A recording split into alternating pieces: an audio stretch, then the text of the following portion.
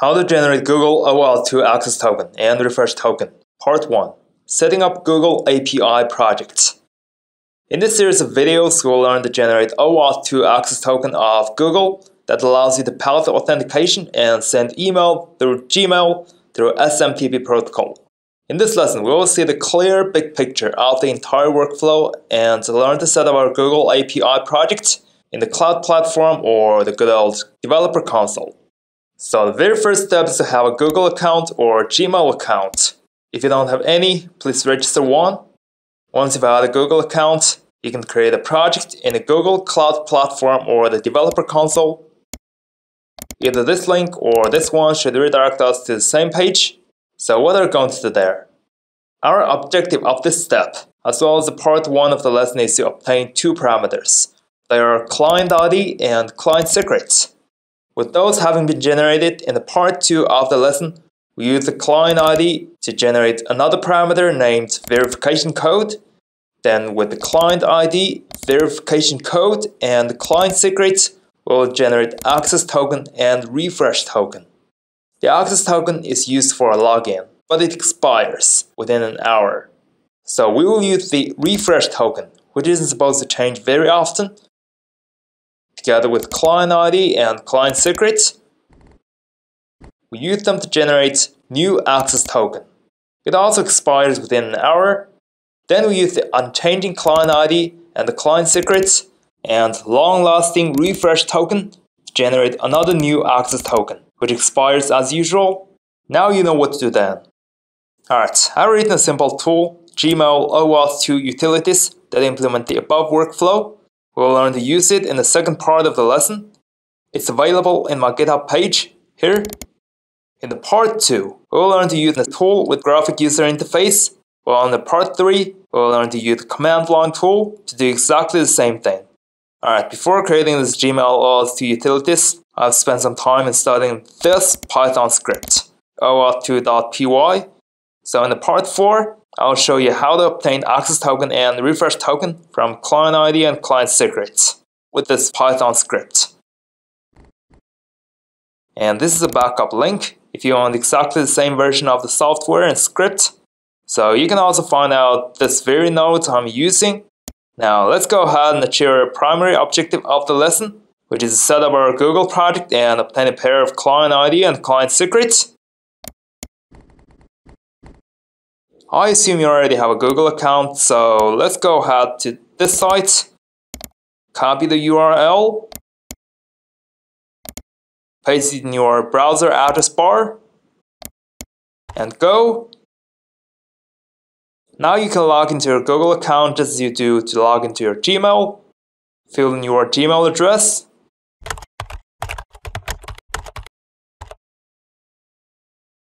your password,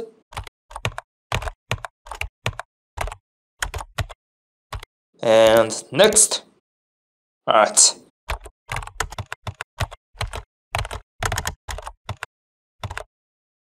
It might take a while to log in. I'll speed up the video.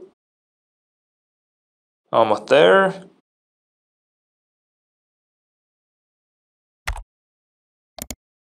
Alright. When you use Google Cloud Platform for the first time, you might see a screen or something similar.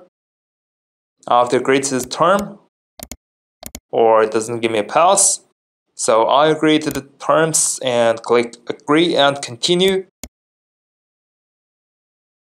At this step, we would normally click here and select or create a project. But some of you guys might not see the same page as mine because you're curious and clicking here and there and went ahead of yourselves. Let's say you have clicked here and you're on the home page and seeing a different screen than mine. In this case, you can find out APIs and services and dashboard.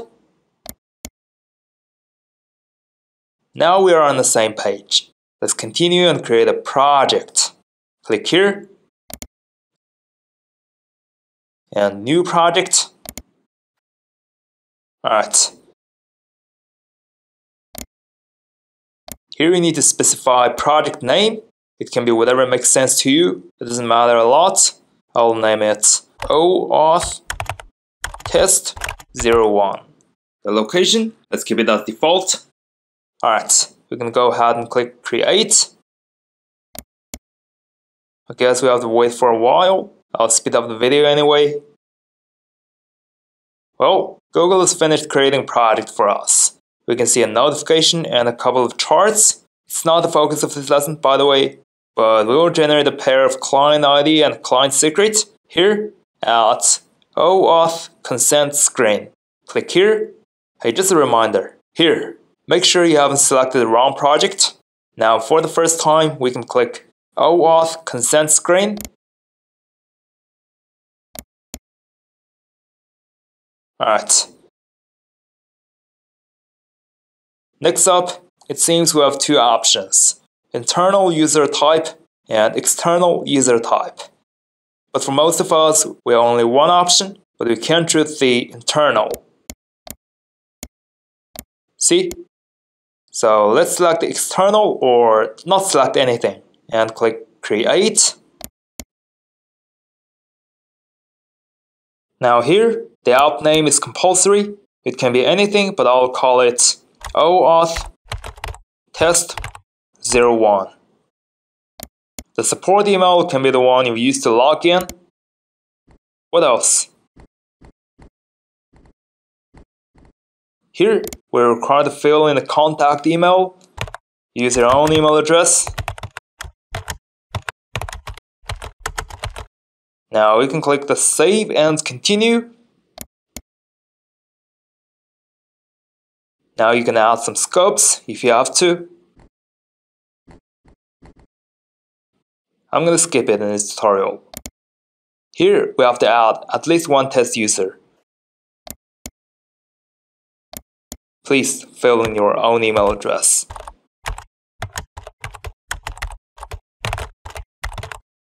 And click add. Then click save and continue. Well, in the summary page, make sure the information you provide is correct. We're almost done. You can either click back to dashboard or the credentials here. Alright, one last step. Click this create credentials. Then click on auth client ID. Now we're required to choose the application type. Let's select the Universal Windows Platform for the purpose of our tutorials. Okay, forget about it. I don't have a store ID. Let's see, desktop app. Alright, all the mandatory information is filled in. We can go ahead and click create.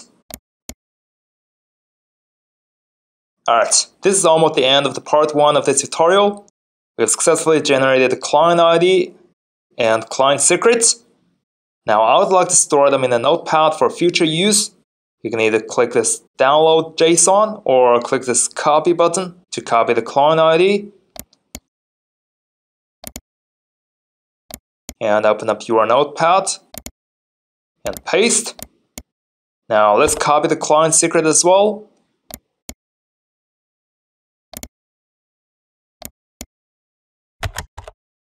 Just add some labels for clarity.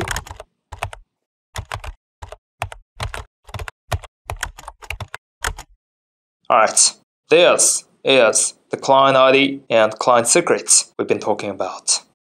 But before bringing this video to a close, I want to point out how you can find out these parameters once you have generated them. They can be found in the Google Cloud Platform, in the APIs and services, under the credentials. You can click here to copy the client ID or click this edit icon.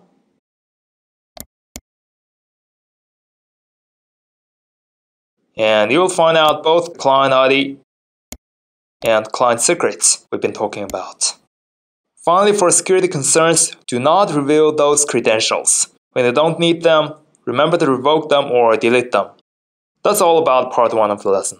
I'll see you in the next video. Peace.